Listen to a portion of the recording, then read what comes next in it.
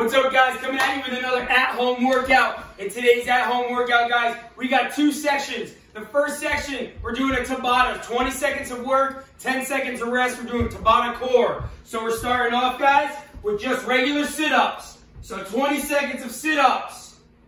Okay, then a 10-second rest. Then 20 seconds of flutter kicks. Then a 10-second rest. Then we got 20 seconds of V-ups. And then the 10-second rest. And the last one is a 20-second plank hold. 10-second rest.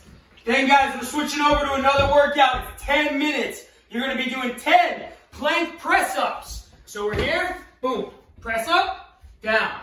Press up, down. You're going to do 10 of those. Then you're going to do 30 side step overs or hops. So right over. Boom.